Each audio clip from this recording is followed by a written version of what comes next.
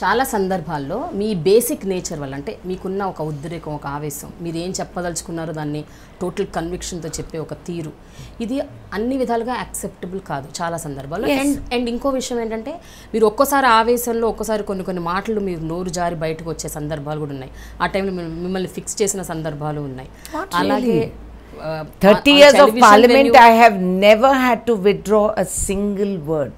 మీరు ఒక 2-3 సందర్భాల్లో కొన్ని మాటలు మీరు అన్నవి కోట్ అండ్ కోట్ నేను చెప్పండి ఎస్పెషల్లీ 2 ఇన్సిడెంట్స్ నేను కోట్ చేస్తాను చెప్పండి ఒకటి మ్యాంగ్లూర్ పబ్ అటాక్ జరిగినప్పుడు మ్యాంగ్లూర్లో పబ్ అటాక్ జరిగినప్పుడు మీరు పబ్ భరో అన్నారు రెండో సందర్భం ఏంటంటే మీరు ఒక హెల్త్ మినిస్టర్ ఉన్నప్పుడు మగవాళ్ళందరూ ధోతీలు కట్టుకోవాలి ప్యాంట్ షర్ట్లు వేసుకోకూడదు బికాజ్ ధోతీలు కట్టుకోవడం వల్ల fertility పెరుగుతుంది అని no I never said this. You said this. No.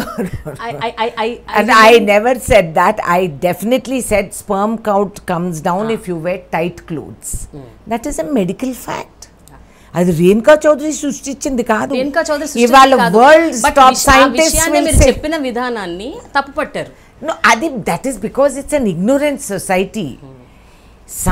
సమాజంలో స్టీరియోటైప్లో లేడీ ఏం మాట్లాడాలా మగవాడు ఏం మాట్లాడాలని నిర్ణయం చేసుకున్న వాళ్ళకే హైయెస్ట్ అబ్జెక్షన్స్ వస్తాయి this is a fact sperm count male sperm count ఇవాల్టి రోజు వరల్డ్లో కూడా it is on the decline this is a medical fact అదే నేను సైంటిస్ట్ అయి చెప్తే మీరు అందరూ ఎగబడి నన్ను ఇంకా ఆన్సర్స్ సొల్యూషన్స్ అడుగుతారు నేను పొలిటీషియన్ మహిళ కాబట్టి నేను చెప్పకూడదు అంటారు that is ridiculous it is only betraying your own ignorance నువ్వు ఆన్లైన్ వెళ్ళి ఎత్తుక్కుండేది నేను చెప్తే నీకు బాధ nonsense I am educating you. Be grateful that I am educating you.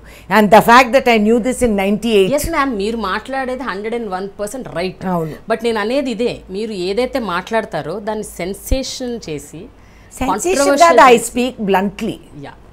I don't speak diplomatically. భరో అన్నారు మీరు అవును జైల్ భరో లాగా పబ్బు భరో లేడీస్ని ఎవడో అనామకుడు పుచ్చకాయ గాడెళ్ళి పరాయి పిల్లని కూర్చొని ఉంటే వెళ్ళి కొడతాడా ఏమి సేన ఏదో వానర్ సేనో ఏదో సేన పెట్టుకున్నారు యూస్లెస్ ఫెలోస్ రామ్ సేన అంట ఏరా నువ్వు ఆ ఆడపిల్లని చదివిపిస్తావా రేపు ఆ పిల్లకి నువ్వు పెళ్లి చేసేదానికి ఖర్చు నువ్వు పెట్టుకుంటావా ఆ పిల్లకి కావాల్సిన అవసరాలన్నీ నువ్వు తీరుస్తావా నీవు ఆ బాధ్యత తీసుకోని వాడివి నీకు ఎవడిచ్చిన అధికారము హక్కుతో వెళ్ళి ఆ పిల్లని కొడుతున్నావు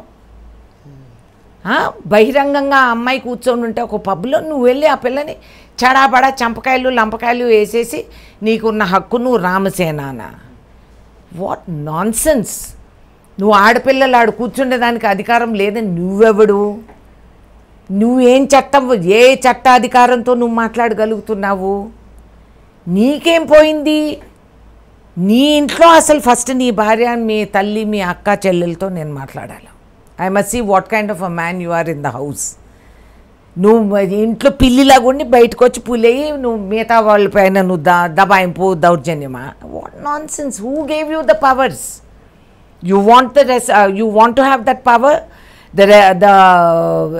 the authority to do this to a girl then take the responsibility also you educate them you pay for their education you look after you bring them up and then you have the right maybe even then according to law you have no right to hit women any woman not even your wife how do you think you can go and hit a strange woman sitting in a pub so when you say that women should not sit in the pubs I said yes we will because you are nobody you have no authority to tell us and I will do pub baro along with all my women friends I'll go and sit in the pub em chestavu what will you do it was a way of challenging it is a way of telling other women don't accept this take it on and let us see what they'll do yes if the state government decides that there should be no women if the laws of that state are then we are violating that you can understand but who the hell is Ram Sena or Monkey Sena or Nonsense Sena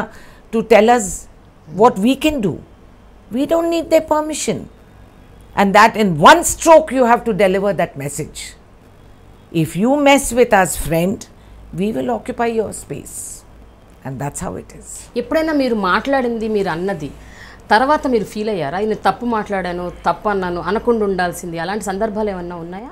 అంటే ఇంట్లో కోపం వచ్చి నేను not in the political no never. I have in 30 years of politics in parliament I have never been asked to withdraw any word. You can go online and search. I have never had to apologize or withdraw my words in parliament. ఇంట్లో ఏం జరిగింది మరి? ఇంట్లో ఎలాంటి సందర్భాలు? ఇంట్లో కొన్నిసార్లు పిల్లల్ని తిడతా ఉంటాను, అరుస్తూ ఉంటాను. వాటికి ఐ రిగ్రెట్ సమ్ టైమ్స్. మరి అంత కోపం రాకుండా ఉండాల్సిందే, అంతకు తప్పితే నెవర్. Subscribe to iDream.